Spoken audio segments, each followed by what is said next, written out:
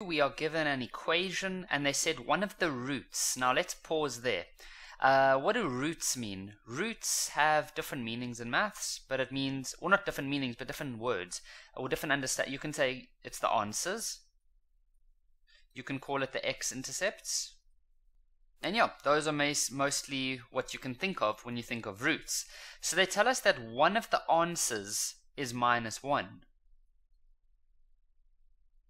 So if, for example, I gave you something like this, and I made that equal to 0, and you went ahead and you factorized this as x minus 4 and x plus 1, your answers would be x equals to 4 and x equals to -1. These are called the roots. Now, what that actually means is that you were trying to make this side equal to 0. Okay? And mathematically, there are two numbers that you could use that will make that true, either 4 or -1. So what that means is that if you had to plug 4 into here, it would equal 0, because that's one of the answers.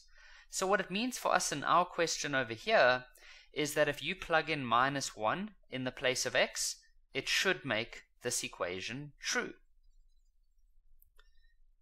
So we can so they tell us one of the roots is -1, so we can plug that in, so -1, and then we don't know what k is, but we know that the whole answer should be 0. And then we can just say 1 plus 7 plus k equals to 0, and if you had to go solve for k, you would see that k is equal to -8.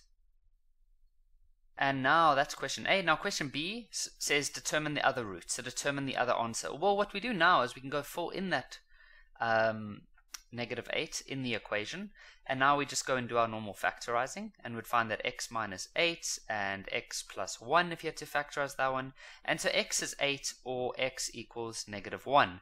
Now check this out, guys. We already knew that one of the answers was -1, but now we found the other one, so the other answer is going to be x equals to 8.